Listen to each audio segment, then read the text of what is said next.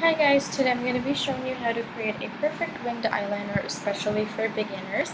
Before we start with the tutorial, I wanted to show you all the different kinds of eyeliners, or the main kind of eyeliners that we use. The first one is liquid eyeliner. I love liquid eyeliners because they're so easy to use and they're so flexible, and it's pretty easy for beginners and basically everybody, and you can create a bold look with this.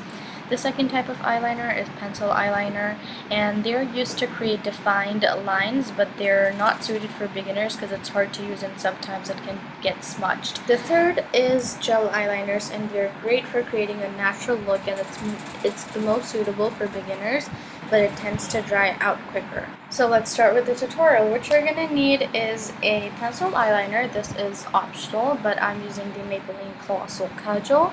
This just defines your eyelid and gives you a better look. And you're going to be needing a liquid eyeliner. Obviously, I'm using the Lakme Infinite liner. It's waterproof and I've been using this forever. And you're also going to be needing some Scotch tape, which is optional.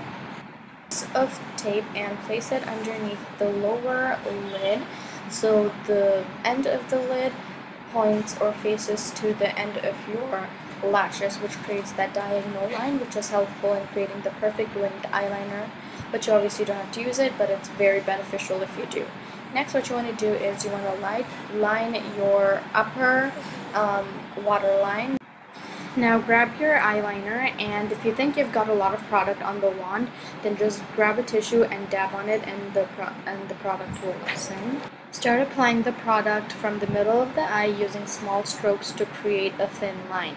And all you want to do is line your lid. Don't add any wing to it.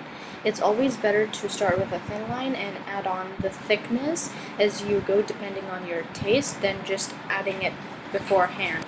To create the wing, all you want to do is follow the line of the tape, and you can stretch it as long as you want or as short as you want. It just depends on how you like your winged liner to be. If you're not using tape, then just use a steady hand and make the winged liner. It's no big deal and it's not hard at all. You want this look to be very smooth, so if there are any crooked lines, you want to either redo it or just fix those lines by applying more product on it. Another tip: for a steadier hand, place it on a hard surface. Slowly remove the tape after the eyeliner has dried, and you want to make sure that it's completely dried or else it will mess up the look. And take the tape off slowly, and that is it. And after you've practiced a few times with the tape, you'll get a hang of it and you won't even need to use it.